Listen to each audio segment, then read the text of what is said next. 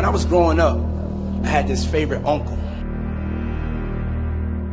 He told me, don't be afraid to close your eyes and dream, but then open your eyes and see.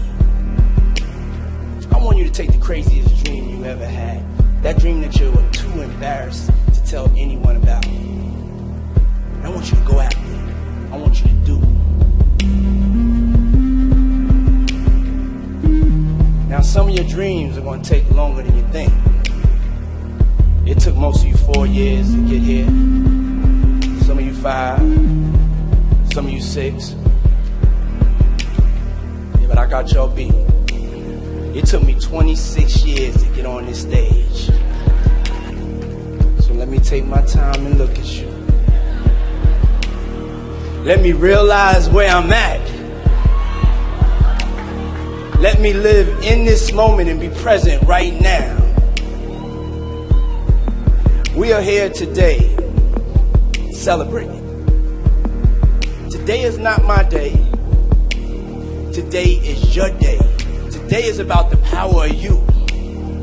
Our stories may be different. Maybe you are the first in your family to go to college like I was. You see, the odds were against you making it here today. But guess what? You did it. I want you to remember, we are all a work in progress. For a lot of people, the distance between their dreams and their reality is intimidating. Keep going. Keep trying. You have to be honest with yourself.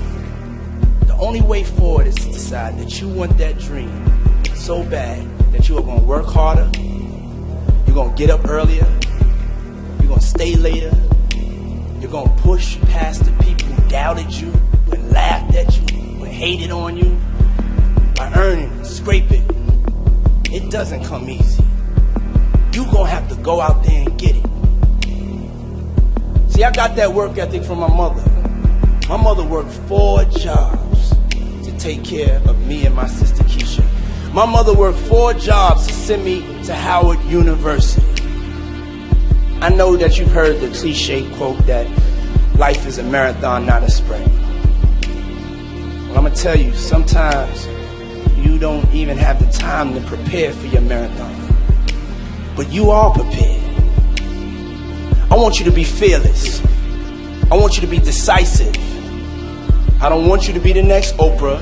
I don't want you to be the next Obama. I don't even want you to be the next me. I want you to be you. Make a decision today that when you're in the darkness, you'll remember the power of you. You are your own light. Class of 2014, I am so proud of you. But I want to ask you a real question. Do you know how powerful you are? I can't wait to live in the world that y'all are about to create. You will change the world. Can't stop, won't stop. So I ask you again, do you know how powerful you are? Do you know?